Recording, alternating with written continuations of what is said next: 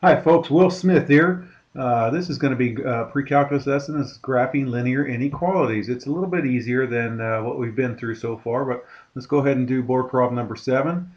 Okay, and I'll start with the first one here. I made a t-chart and then the greatest integer less than or equal to. Remember, just think of a number line, you guys. And the integer that's to the left of negative 1.9 is negative 2. So negative 2 over 2 is going to get me negative 1.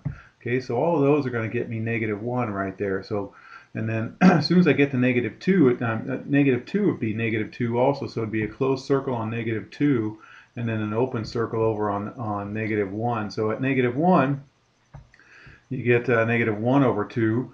And all of these, the greatest integer that's to the left, negative 0.1 is negative 1, so negative 1 over 2. So these are all negative 1/2.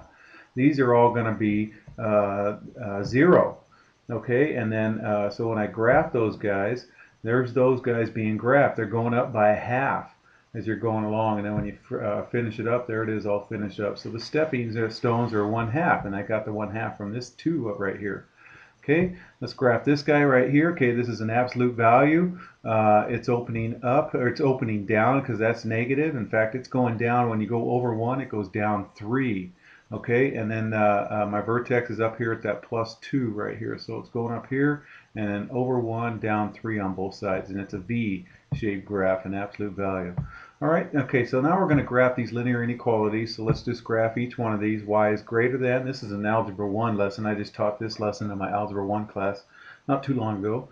So I'm going to graph that plus 2 first, okay, and then I'm going to use the slope down 1 to the right 2, okay, down 1 to the right 2, and it's a dotted line. All right, so there's my dotted line because it doesn't have the equals bar, and then we're going to shade either this side or this side. So we're going to test 0, 0, and if 0, 0 makes it yes, then we shade the side 0, 0's on.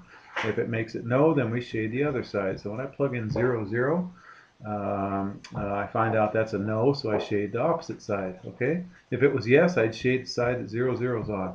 Okay, let's try this guy. Okay, this is a V. My V starts at to the left at 1, and it's going up, so it's going that way like that, and it's a solid V because it has an equals bar right there. Okay. And then we're going to test 0, 0. 0, 0 makes it true, then we shade that side that 0, 0's on. And since 0, 0 is on the outside, then we shade the outside, or underneath it anyways, okay? If it was no, I'd shade the inside. Okay, here's another one. Okay, this one's going to be a dotted V, and it's to the right. So it's going to be right here, and it's going to be a dotted V going up like that. And then we're going to test 0, 0.